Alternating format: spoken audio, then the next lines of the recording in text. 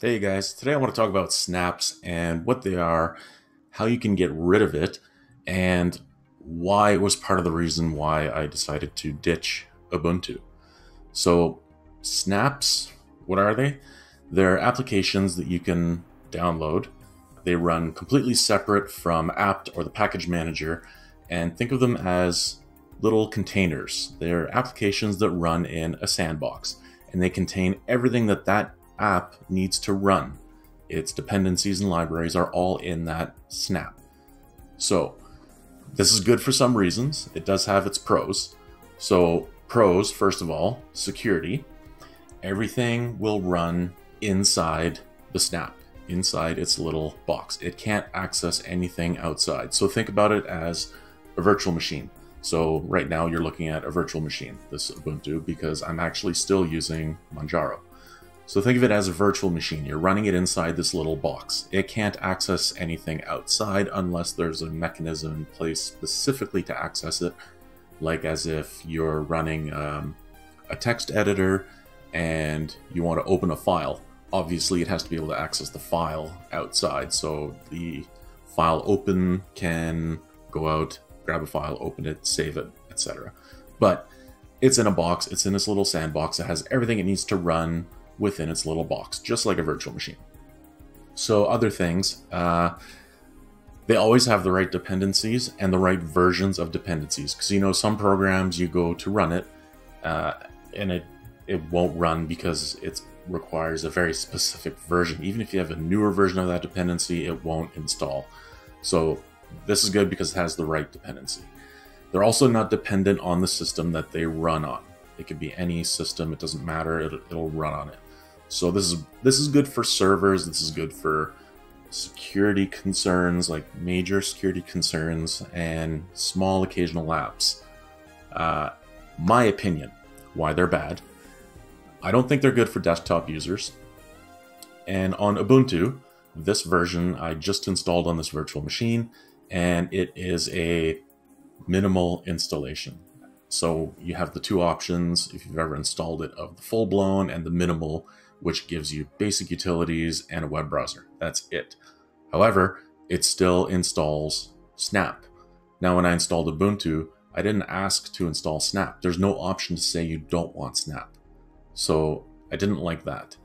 And part of that reason also is some of these apps are snaps, the ones that are installed by default. So like the system monitor, this is a snap. Why can't it just be installed? So that was part of my issue. They're kind of forcing their hand to go towards Snap, but for desktop users, which I don't like. Also, no shared libraries or dependencies. While this is normally a good thing, on a regular system, you only need to update one library or one package. If a library or dependency within a snap has a vulnerability or an error is found in one of the libraries that a snap uses, they all individually must be updated in every snap, in every little box that is running on your system, instead of one library or one package that is a dependency for many applications being installed one time quickly. All right, which brings me to the next point, is the duplication of libraries and dependencies. So there was some things that I read about deduplication and certain efforts that were underway, but it never really got anywhere as far as I could read. Now, I've never built a snap, I've never worked on a snap, but if you have, the reason why you have libraries and dependencies that are shared amongst multiple programs that you use is so that every program that you have may use, I don't know, let's say a JPEG library. So it's only in your computer in one spot and they all can use it, right? It's shared. In snaps, every snap will have that, could potentially have that same library.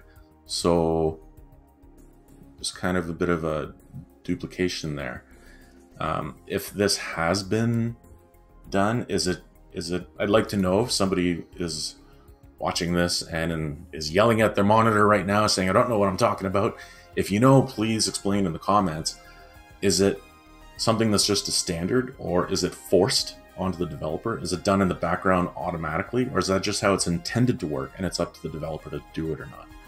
Another thing, which is a bad side, snaps open very slowly.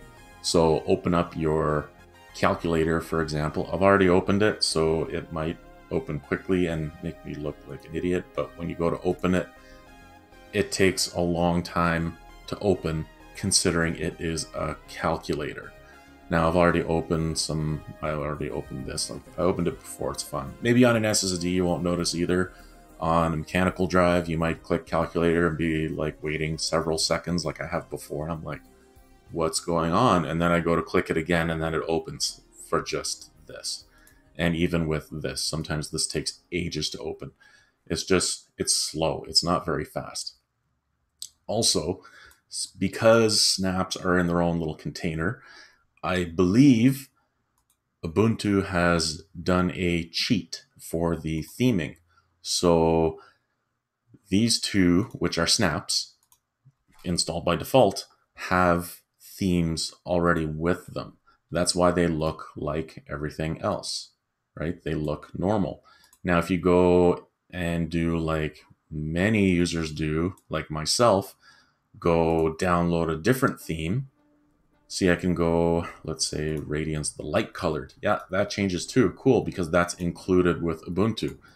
Now, I downloaded Matcha because that's what I like to use. And oh, they don't have Matcha within their snap, within their little box that they run in. They don't have Matcha. Matcha is outside of the snap, and these snaps can't access it. So they default to the Adwaita theme. So that's really nice when you're theming and you have everything looking good, and then you have these snap applications that totally don't match anything else. So another downside there. So anyways, on to removing them.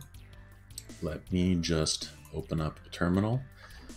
First of all, what you're going to do, you just make the screen large. What you're going to do first of all is you have to check to see what you have for snaps already. So you just do snap list. So as you can see here, the calculator, GNOME characters, GNOME logs, and GNOME system monitor are all snaps that are installed on your system. So what you're going to want to do is take a note, mental note, take a screenshot, do whatever you have to do to figure out what you have installed already that is snaps. If it's a brand new installation, this is all you're going to have. If you've been using it for a while, maybe you installed Blender and you realized afterwards that it was actually a snap, you're going to have to reinstall it using apt-get, or it's just apt now, but you know what I mean. So take your note, remember what you have, or just make sure you keep this open, and you're just going to sudo apt purge snapd, enter in your password, and it's going to remove a whole bunch of stuff. Just wait, and then we can also do, wait, see now it's emptying out the cache. You can see the shortcuts for the calculator and the system tray disappeared, and you can just, for good measure, auto remove. All right, everything's clean. So now you can see that the calculator is gone, system monitor is gone, because they were snaps. They weren't installed as packages. So now you just do your sudo apt install GNOME calculator, GNOME system monitor, GNOME logs. What else is there? Hopefully it's still there. GNOME characters. Not something I would ever use, but for the purpose of the video, just so I can go through the motions and you guys can see that it will reinstall. And because I had them here as shortcuts to begin with, I do believe they show back up again, because the shortcuts never really go away. Could be wrong. I'm wrong. All right, they showed up before. But anyways, if you look in here, calculator, it's back. And look at that, it's themed. It themed right away. What else? System monitor. Oh, look at that. It themed because it's an actual package that can read system like normal. I'm not saying snaps are a bad idea. I'm saying that they're a bad idea for the average desktop user. Maybe you want to run your Firefox as a snap because it runs within the sandbox. That's fine.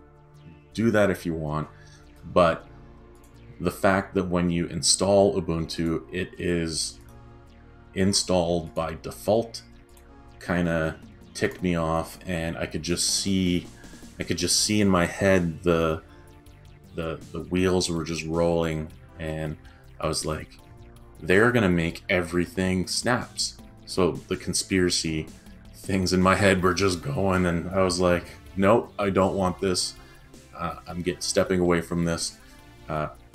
Another good alternative is install Pop! OS. I did a review on Pop! OS, put the link up here. Check it out. It's awesome. It's really good looking. It's a really awesome implementation of GNOME.